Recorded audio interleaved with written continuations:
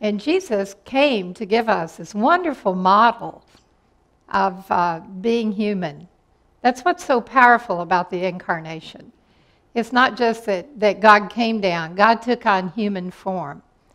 And this wonderful second person of the Trinity, Jesus, empowered by the Holy Spirit, showed us, he really showed us what it means to be human. And it says in Hebrews that he was tempted in every way, yet without sin. And that means that everything that you go through and that somebody else is going through, he went through it. It doesn't say he was tempted in some ways. He was tempted in every way. We have trouble with that, don't we?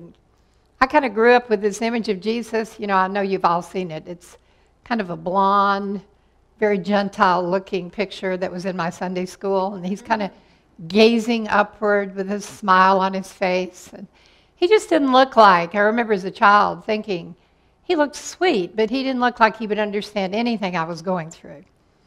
And then as I got older, I was convinced he didn't, you know.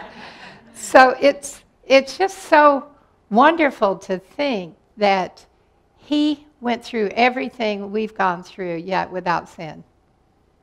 He had all the emotions, he had all the reactions, yet without sin.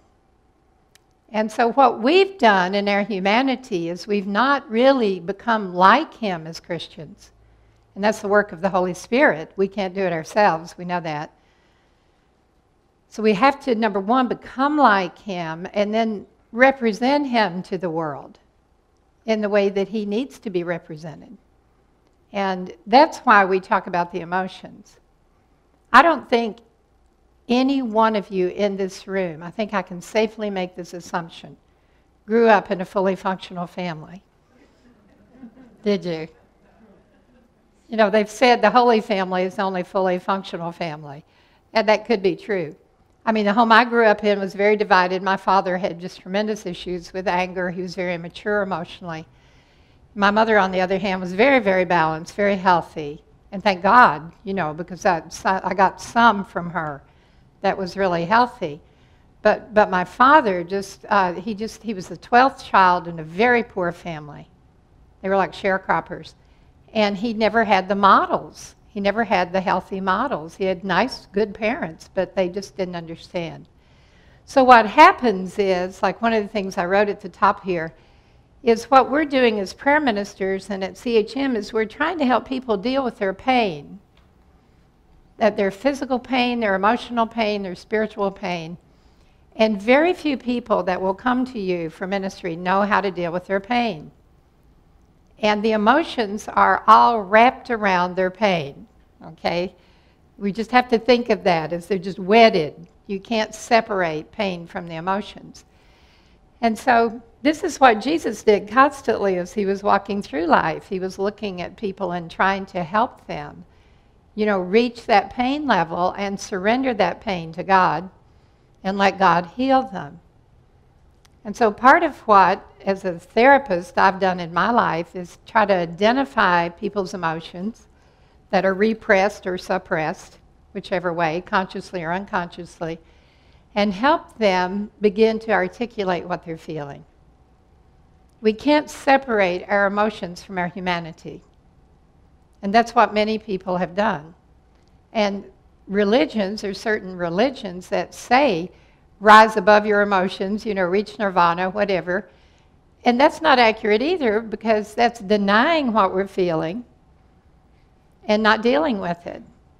And so I wanted to just kind of put that out there to begin with, because the false self is the one that emerges during crisis, always, unless the true self is there.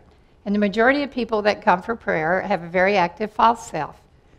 And they're going to encounter you with your true self, and they're going to want to be like that. They're going to want to be like Jesus. They're going to want to. They're going to see in you the person that they can become if you do your own work, you know, and have great joy.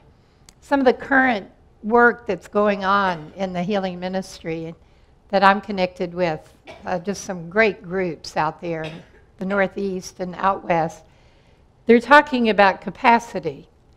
And one of the words they use is joy capacity. What is your joy capacity? You know, and joy is something. If we had another hour to talk, I would love to spend a whole hour on joy, because Jesus says his joy should be in us, and our joy will be complete. And I think what drew so many thousands to the early church on that day of Pentecost was their joy. And it's really hard to be drawn to Jesus if the Christian looks miserable. That's witnessing, isn't it? Or if they're very legalistic or very harsh.